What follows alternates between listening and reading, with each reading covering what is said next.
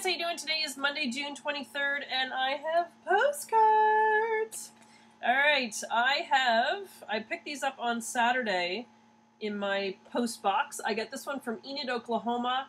Isn't that cool? It's like a vintage postcard. I love it. This is from, I hope I say your name right, Cleota Ostermeyer. I hope I said that right. And she watches my YouTube videos and she says, thank you for making them and have a great summer. This vintage postcard was originally printed in 1942. The images from left to right are the Youngblood Hotel, which is now the Continental Center North, the Base Building or Bass Building, I'm not sure how to say that, now the Continental Center South, and the Broadway Tower and Enid National Bank, which is now the bike shop. How cool is that? Very cool. Then I got this one from Liverpool.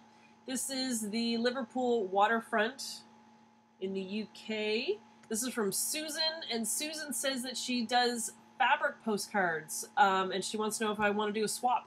Yes, I want to do a swap. I just have no idea what fabric postcard is.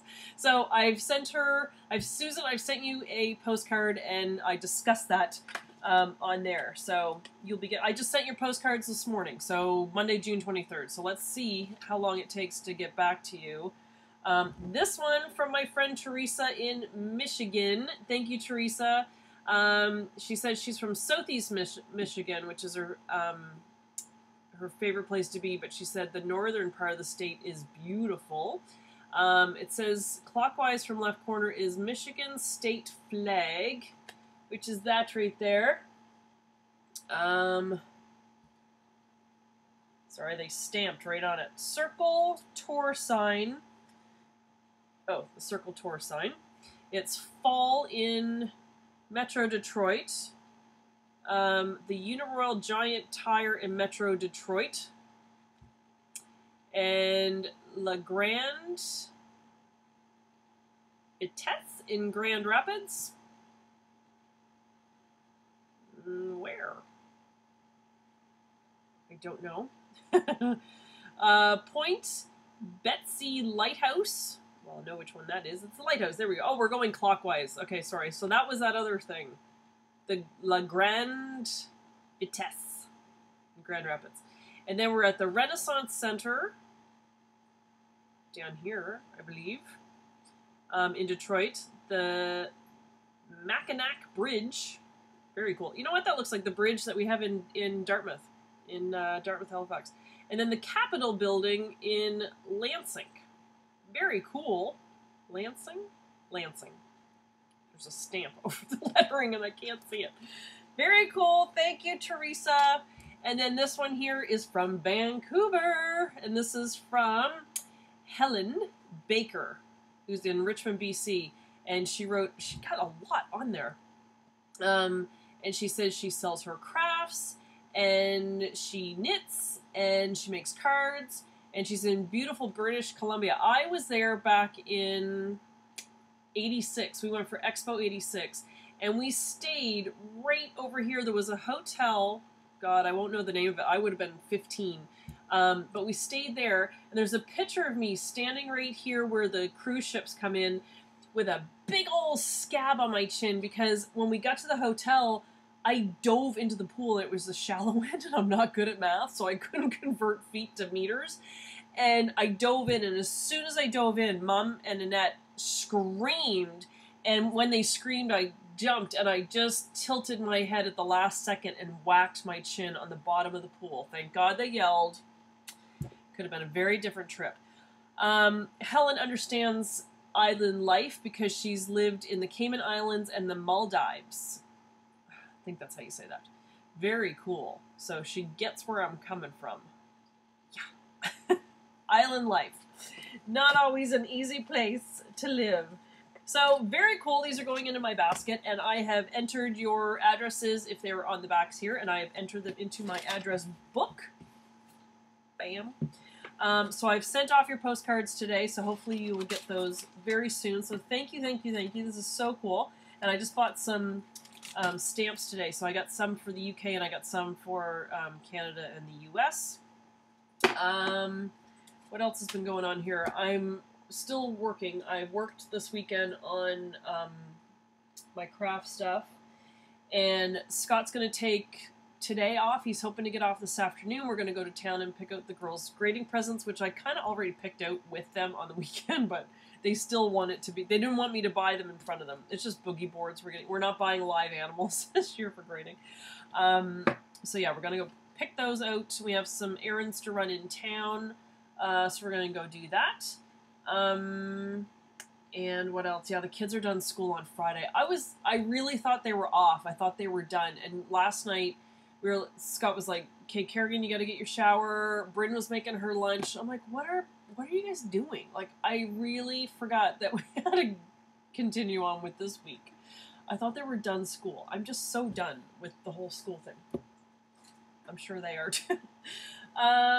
Kerrigan made out good with her camping trip. She came home. She was a little punchy. She was a little on edge. Kind of tired. She wasn't too burnt, so that was good.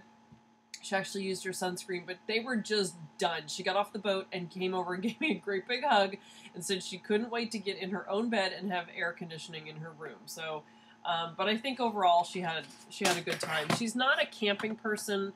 We're not really camping people. Annette and them love to camp. We never went camping with the kids.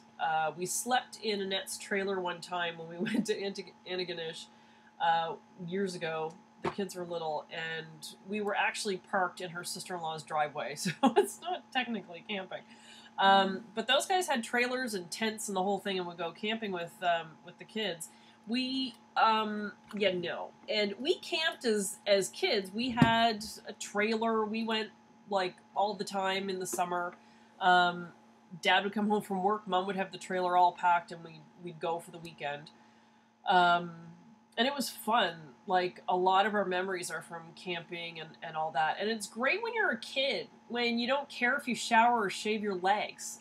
But as a grown person, not as enjoyable. And Annette and I slept out in her sister-in-law's backyard last year, and I swear to God, I had a tree root in my spleen. Like, it was so uncomfortable. We laughed ourselves to sleep, but we swore never again. So I can understand that my kids aren't really campers. And Scott, as a kid, I think roughing it for him and his family was a hotel without a pool. So I don't think they ever went camping. He's not an outdoor guy. Like, he's the bugs, he gets burnt, and he doesn't like being hot. So he's not really a camper either. So, anyway, but she had a good time. Bryn had a great birthday. What did we do on the weekend? We didn't do too much. The kids and I went to town and wandered around. Scott had to work. He went into work for a little bit yesterday, and then we went to the movie 22 Jump Street. It was funny. It's just kind of whatever. It's a movie you don't really have to think too much about. But it was something to do. A couple weeks ago, we went to the Edge of Tomorrow, the Tom Cruise movie. I liked it. Annette didn't like it because they ended up seeing it in 3D, and she's got like progressive lenses, so she's like, the stuff that was in 3D coming at her she could see, but everything else in the background was blurry. So she didn't care for it too much. It was okay. It was good. It was popcorn in the dark, which is really all I look for in a movie, is just to go sit in the dark and eat popcorn. And sometimes I sleep. So, and what else last night we watched Dallas Buyers Club with Matthew McConaughey. My God, he was thin in that movie. I watched a thing on, the inside the actor's studio. He said he lost 47 pounds for that movie. Wow, he was, oh my God, so, he was really good in the role. He did a great job. But yeah, oh my God, he was, so thin. And then Saturday night we watched, The Wolf on Wall Street. Not for kids, definitely not for kids. And that was 3 hours long, so I was exhausted by the time that was over. And then last night, oh my God, I was on my iPad. We watched the movie, and then if I'm up past a certain time, then I can't get to sleep. So I missed my window of sleeping. Then I was on my iPad till 1 o'clock. And then just looking at YouTube videos. I've been watching the Filofax things, and I have done some things to my Filofax. Okay, let me go show. I'll show you. Hang on. Okay, here's my Filofax. You guys have seen it before. I got it for $5 secondhand. So it's beat up, it's creased, it's whatever. I don't care. It's $5. So I got a little bamboo pen the other day when I went out to pick up Kerrigan. It's just a little clicky pen. And then I just made, this is a note of stuff I have to do. Of course, I haven't done any of it. Okay. I just took scrapbook paper, and this is scrapbook paper that Phyllis gave me when she was here last year, and I just cut it up and then just punched the holes in it. So this is, and then laminated it. So this is a little, this is paradise kind of thing. And then it flips, and I put stickers, which she had given me, and it fell off the desk here. Hang on. It was this set. It's Paradise Beach, and it's Echo Park Paper Company, and these were the Element stickers, PB 314, and I used pretty much all of them to put in this book. So yeah, isn't that cute? So it says, this is Paradise, and then you flip it open, and I got this one from my, what's it called? You know, what's it called? The scrapbook thing where you get all the little pieces. Project Life. There we go. So this one says, living life one day at a time, and then on the other side it says, every day, every day, every day. So then what I did was I took some of the little pieces of paper that were on the thing, and I just laminated those. They're little flippy things. There was a thing of these tabs that was going down the side of, not the sticker sheet, but at the side of the paper. So I cut out all the tabs, and I just glued them to the piece of paper, and then stuck them on. And then I have glasses. I have another one of these things that says, remember, remember. Then I took some more of these little things. I took some bigger ones, and then poked holes, and then split them. Like, you just do the little cut up against the hole, and made little bookmark markery things. Some people, like, decorate their planners and everything. I'm lucky if I remember to write something in the planner. So I'm just new at using a planner like this, so I'm just trying. This is Surf, Sand, Sun. Another thing, and I stuck a wave sticker on it. This one says happy with the hot air balloon. Little surfer girl. Another little thing. So I used all that paper. Isn't that fun? Live in the sunshine. I was going to do... Hello, summer. I was going to do a Disney theme for my book, but then I had all these stickers, and I live on an island, so why not be fun with it? That says beach. This one says chill. It has little ice cream cones. And then this one with some kites. The houndstooth. Another little thing. Some of them, no, that's actually kind of moving good now. Some of them I was a little off with the holes. I don't have a 6-hole punch, so I just like took a page of the Filofax and traced it on there. Then I've got this little one with the car, and on the back it has a wave with a dolphin. I still have to set this all up. This one says chill out again with the ice cream. I took stickers and put little surf houses there, and a roller skate. But I love the papers and stuff. It's fun. And then here I have another flippy thing, little seahorse, some flip-flops, and some more stickers. Little surfy thing that says party with beach ball. Then I've got notes. And this one was on another piece of paper. It says monthly account of household expenses. So I thought that was kind of appropriate to have in here. This one says, this is not the end. This is from the Project Life, but then I glued it to one of those pieces of paper, and this says stay and play. Then I have my business cards in the back, and I have a little note thing. So that's my planner so far, but I'm just going to try to set it up a little bit so I can actually keep track of things, because I find my head is just constantly boggled down with stuff. And yes, I am on my iPad on a daily basis. I never get off that thing, even at 1 in the morning. But I don't find I use it as a calendar, and it's not like I have an iPhone. My phone is pathetic. I call it my PQRS phone, because when I lived in Florida, I had this phone that you had to go PQRS. and then you'd miss it, and you'd go question mark star PQRS. You had to punch every single letter. So my friend Meryl and I just kept calling it my PQRS phone. And even now when I text, it's this crap Samsung little phone. Nothing against Samsung, I just hate this phone, this particular phone. They have big, beautiful ones like iPhones and stuff now, and I'm sure they're wonderful, but I just don't have access to that. Although, a while back, Scott sent me a coupon thing.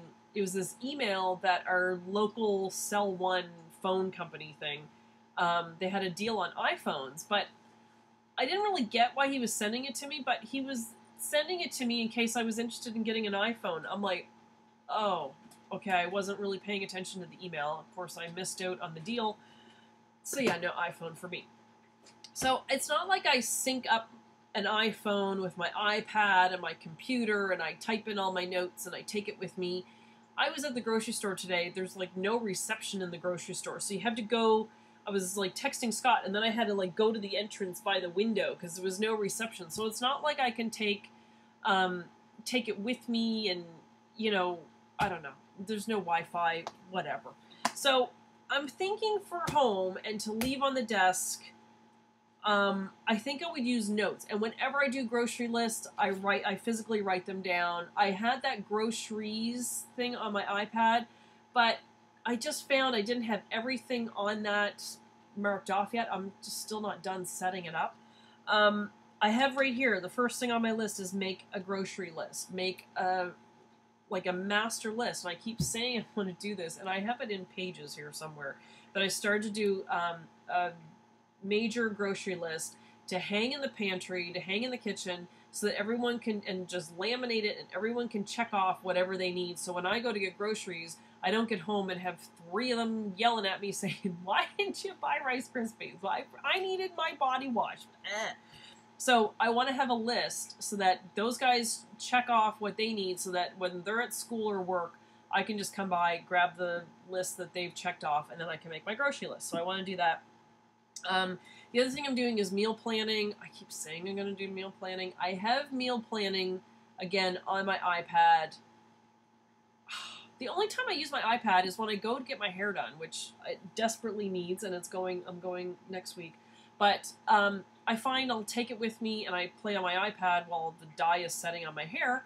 And then when I go to leave, I, set up all my appointments, and I'm booked up until October at this point. So I find I use it for that, but the only other thing I have there is ideas that I've had for meals, but I don't follow it. I need something physically in front of me, a big piece of paper, a big calendar, something in front of me. So I'm hoping that's what I'll end up doing with this. What else do I have to do? I want to make some pages. They have some pages. It's DIY fish, and they look really cool, and you pull out the month and the week and the day and whatever. I think I just need to set this up that it's going to work for me. I have the month on 2 pages, which works, but then I have the week on 2 pages, and it ends up being, hang on, let me find one here. Oh, I have a mammogram next week. Oh, what fun. Make sure you do that. So there's the week on 2 pages, and it's just tiny little spaces. So I'd kind of like a day on a page, I think. Not really sure. So I'm going to just take some graph paper, some loose leaf, and make up my own pages and just try and see what works for me before I go buying more things. Because if you saw my video of when I first set this up, and I ended up spending a lot more money than I needed to on the inserts because this country is expensive. But the fact that the thing was only $5, I figured that was a good way to try a Filofax system. And I will get people writing into me saying, just use your iPad. Like I just said, it doesn't always work for me. I need to physically write things down. I'm old-fashioned that way. What else? I've been trying to do, oh no, I can't say because it's a gift, so I can't talk about that right now. It was something I was trying to do, and there's a coupon on the computer right now which ends in 2 days, and I can't get on the computer. Now, maybe that was because it was Saturday and it was busy on the internet. I find the internet's really busy on the weekends. Drives me crazy. So maybe today it'll calm down a little bit. And I can get on there to get done what I'm trying to get done, which I will show you at a later date. What else? The lawn guys showed up at 7:30 Saturday morning. My kids were thrilled.